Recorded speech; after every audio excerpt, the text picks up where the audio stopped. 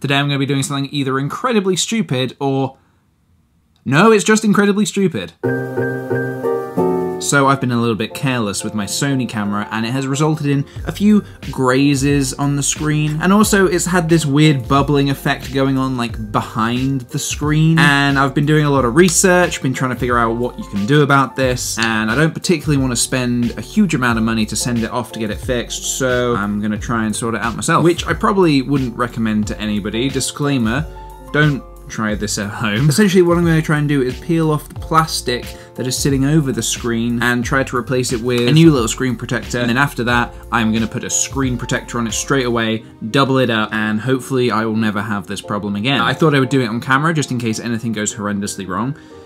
Might be a funny video. I've got a scalpel for this procedure to get in nice and close, so hopefully I don't scratch up the camera, and a little cloth to wipe it down, and obviously the protective screen. Alright, well let's just open this up to see what we're working with here. Alright, please read me.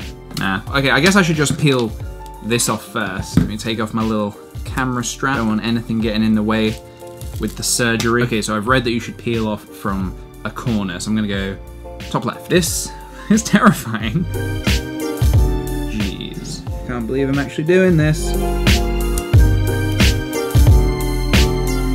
Okay, let's try a different corner. Oh, we've got an in. Oh shit. Okay, here we go. Have to be very careful. I don't need to whisper, I don't know why I'm whispering. So when peeling it, I have to be so gentle. This was definitely the bit that I was most nervous about. I've seen videos of people doing this and it seems like it's had a pretty good success rate. It just seems really tough to take off. I mean, so far so good, it's peeling off. Okay, easy now, easy now. A little bit at a time, just a little bit at a time. That's all you want to do. Not too much, not too much. Trying to be very careful not to touch the screen too much underneath the plastic. Holy shit, I didn't think this would actually work. Pretty sure by doing this I'm voiding any warranty I had coming off.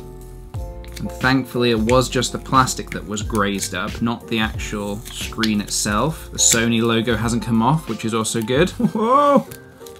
Okay, this is very weirdly satisfying. Oh my god, it worked. That's what came off. So we don't need that. Just give that a little clean.